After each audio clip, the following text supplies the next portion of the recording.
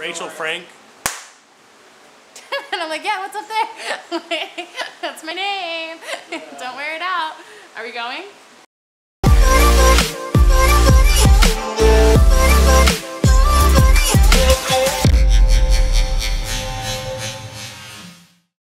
Hey, it's Rachel, and you're watching The Beat Stop, the only show about music festival news, events, and culture.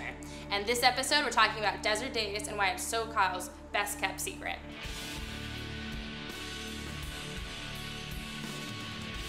So the first reason this festival is one of my personal favorites has to do with the people. So it kind of goes into like the background story of the festival, but it's created by artists and musicians. The founder, Phil, he's in a band, Juju, and his wife, Julie, who's in Deep Valley. They're just rock and roll gods. And you can tell when you go to the festival that everything in this festival was created by rock and roll and artists and musicians. It's really, really well thought out, and it's like going to family restaurant, if you think about it, you know? Because it's like everything is made with love. It's like they book all of their friends' bands, all the artists, all the musicians. It's just such a cool experience, and it doesn't matter like who goes there. When you go, it just, you feel that love and energy, and it just makes it so awesome. And you could get lost and you would just make friends. They're just the nicest people, no douchebags. So if you want to be surrounded by good people and good music, that's my first reason why I love it so much.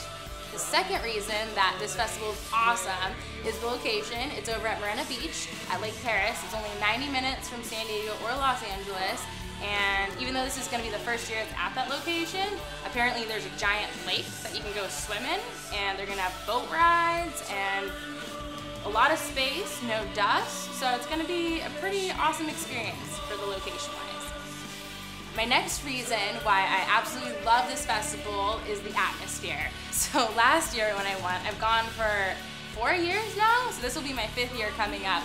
But they had the Mystic Bazaar tent, which was awesome. And if anybody was there last year, you remember Dave the Rainbow, and he had a little tea garden, and he was just hanging out, giving people tea. So you just came in, got a glass of tea, and just everyone there is just so cool.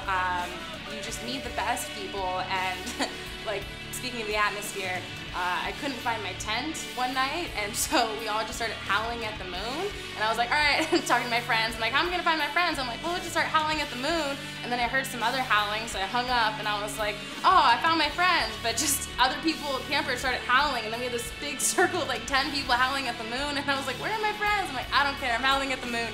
And that's what you'll get at Desert Daze. Okay. All right, so the next reason why this festival is awesome is the music. I love psychedelic rock, and I know a lot of other people do too, and this year's lineup is awesome.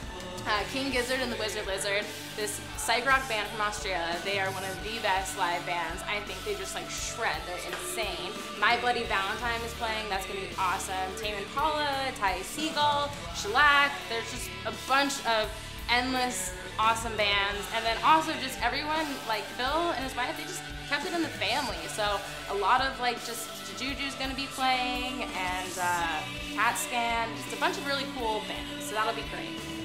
Finally, the last reason I think you need to check out Desert Daze is all the interactive art installations.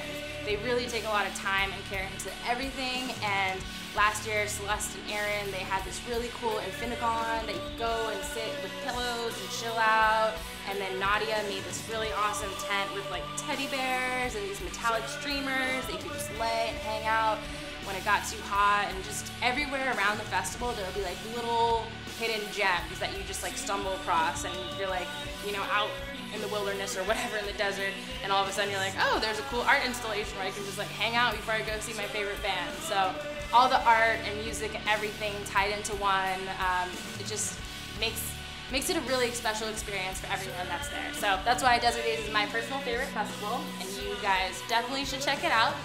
And that's it for today. So thanks for watching The Beat Stop. Don't forget to like, share, and subscribe, and see you next time.